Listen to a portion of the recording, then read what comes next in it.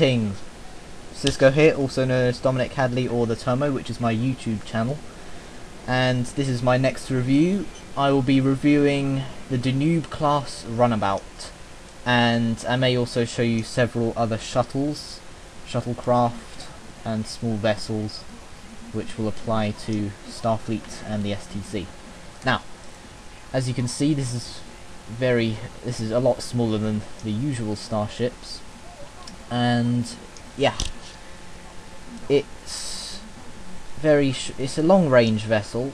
It travels about warp 8, I think, these small vessels. As you can see, the exterior is very detailed. Added a lot of detail to the exterior.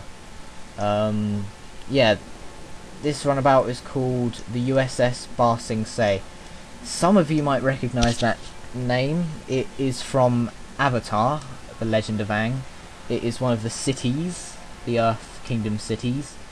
My first officer loves that series, Avatar, The Legend of Aang or The Last Airbender, similar series. But yeah, as that's also part of our roleplay, a fantasy of the science fiction fantasy roleplay, that name applies to it. So, yes, take a look at this. A lot of detail. There's another registry there. The nacelles adds a lot of detail to those. Bizarre collectors, grills, nacelle grills, just to warp and everything. Deflectors there. The sensor pod, or in some cases the weapons pod. As you can see here, you can click these. They're photon torpedo launchers.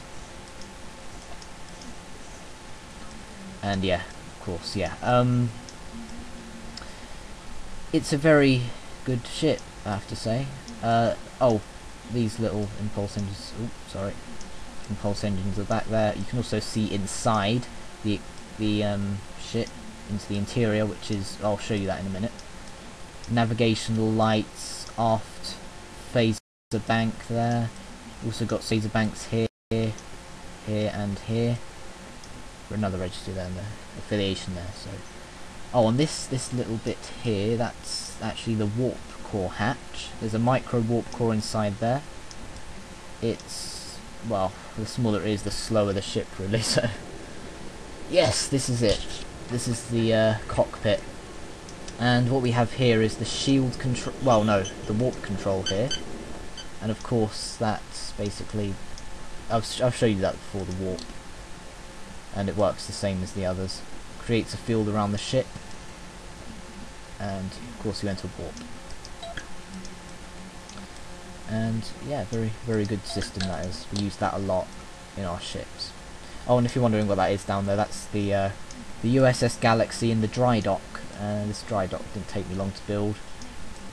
It's got lightning, light to shine the ship.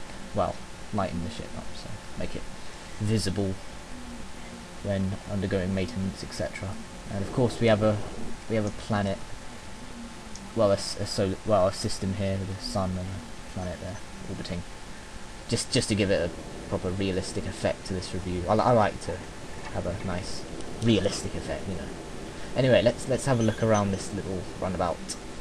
Transporter here, a few consoles, very nice, comfortable chairs. I mean, the ones before were very uncomfortable. I'm sure you wouldn't want to sit on those in the game. So yeah. Oh, here's the plaque.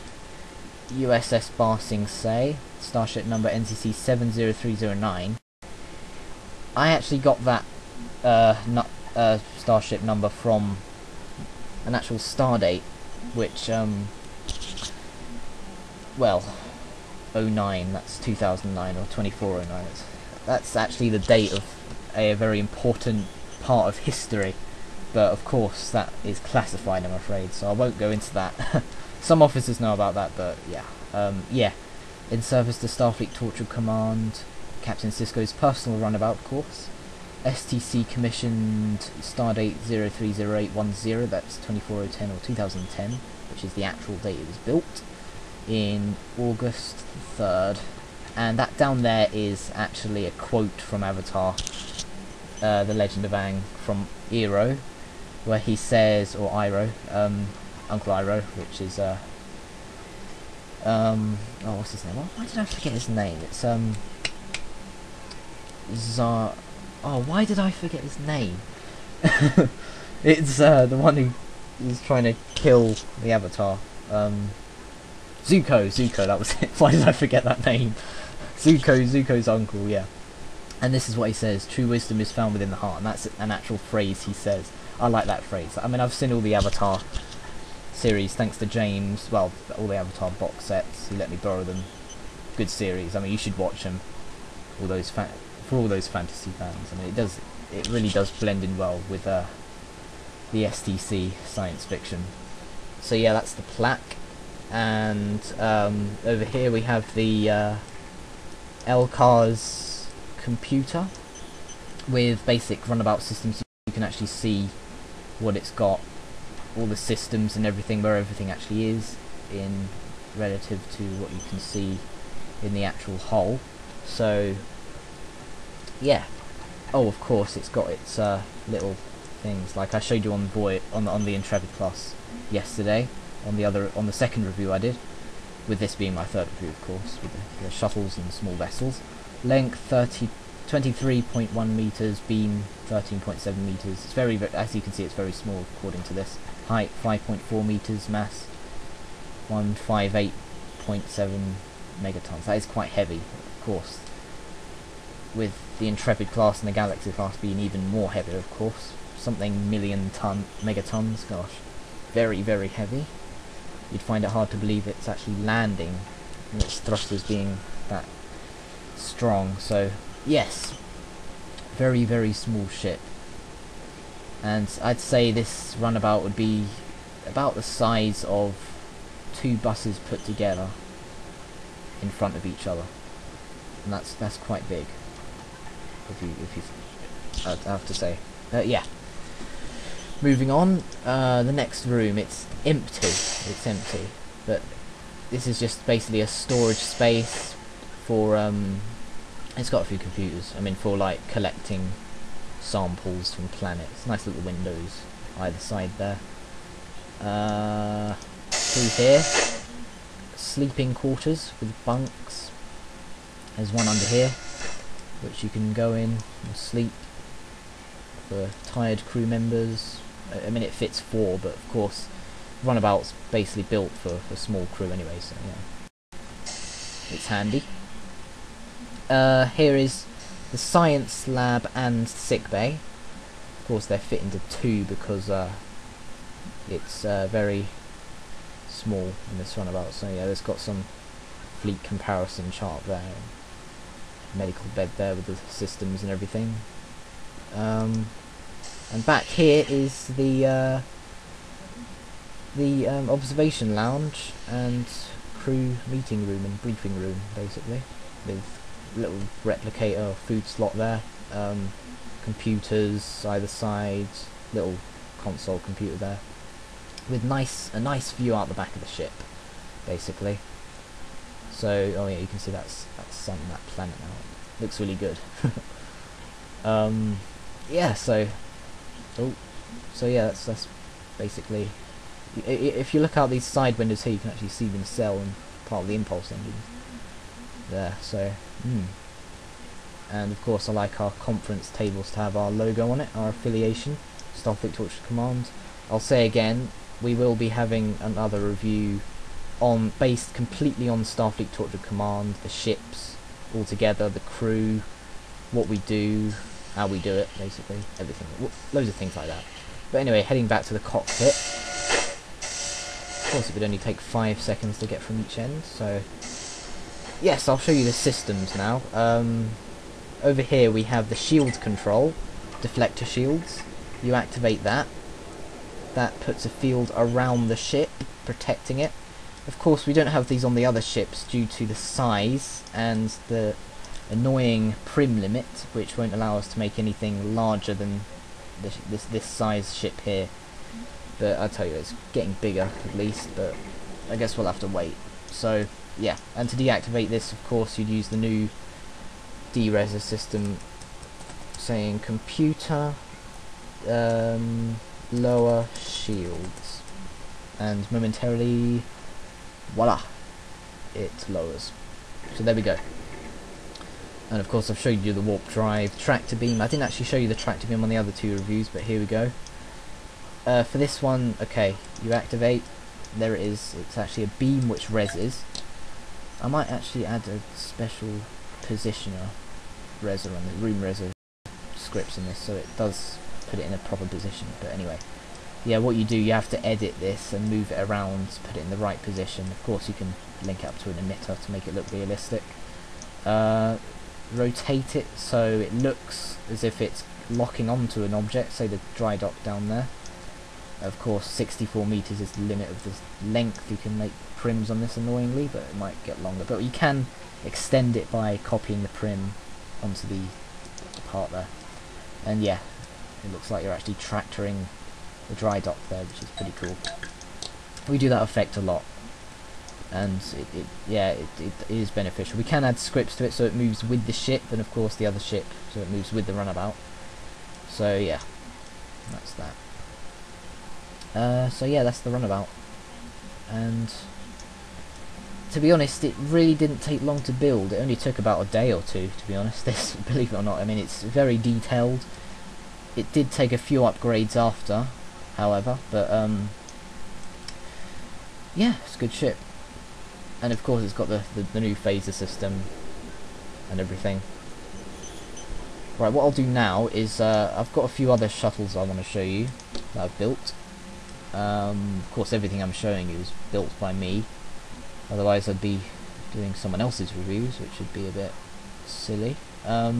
Okay, right, this is new. It's the type, well, it's a refit of the Type 15 shuttle build I did. I'll raise it on top of the dry dock here, so because it's a nice open space. Alright, I've got two shuttles here, well, three, and I'll raise the first one, which I did, which is the shuttle number 5. Let the textures res. It's called Megami.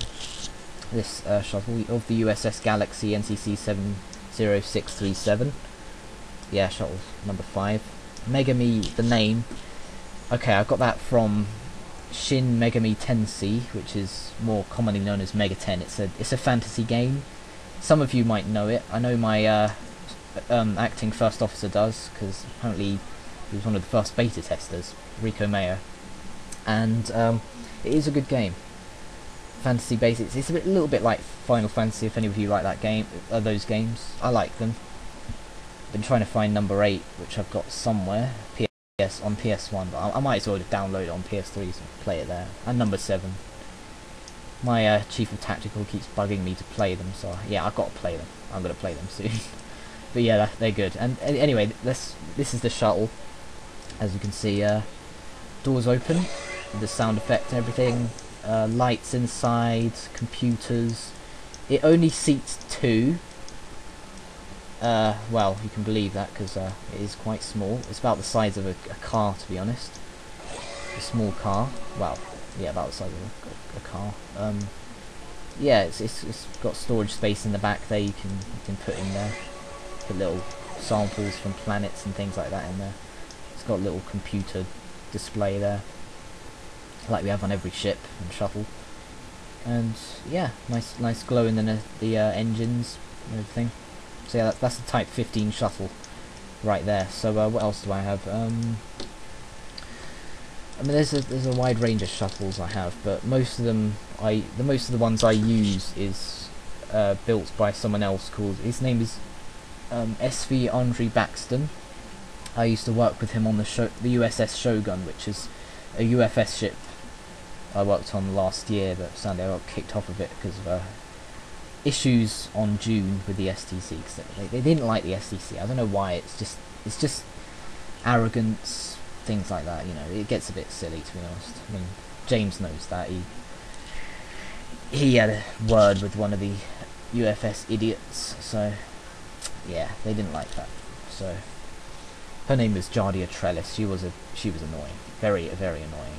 She's responsible for all the trouble with the UFS, but it's good now that we got it sorted, so yeah, we don't have to worry about that. Anyway, next shuttle, or small vessel, which I have, in fact, I think that's it for the moment. I mean, I've got other shuttles. I mean, I've got the Type 11 shuttlecraft. I mean, I'll be honest, it's not actually the best at the moment. It's got the old hull. And it does look very old. So I need to refit that, to be honest. Rebuild that. I'm going to refit the Type 7 shuttlecraft, which some of you might recognise from Star Trek The Next Generation series. It's very, very commonly used on that ship. Yeah, I'm going to refit that. It's a good shuttle. So yeah, that's it. That's I was meant to show you that when I was doing the USS Galaxy review. But anyway, here it is. That's how small it is compared to the actual ship. But well, shuttles, small shuttles. I mean, I showed you the yacht when I did the USS Galaxy. Of course, that was with it because it's attachable with it. So yeah, that's the Type 15 shuttle. So yeah, that's it. That's basically our little shuttles, which they're very, very handy. We use them a lot on small missions or big missions which require small ships. Just like in Star Trek Online, you can get missions. I mean, if any of you have played that, I know some of my officers have played it. Commander Megatron and Rico, they've played Star Trek Online. Good game. Yeah, you have little missions where you can use runabouts and small shuttles and things like that. It's a fun game. Some of you should play it, or all of you should play it. If you're a huge Trekkie like me, of course. Yeah, so that's it. That is the Danube class runabout USS passing say NCC 70309. And of course, again, my next review. There's Commander Megatron's decided to join me. Seems to be in every review of mine so far. So yeah, my next review should be on. Well, next one should be on the STC and basically the crew, the ships all together, things like that. So yeah, I'll add some website and Wikipedia links for you to have a look at on the description, just like I did in the last review, so you can have a look at that. So yeah, have a nice day and live long and prosper.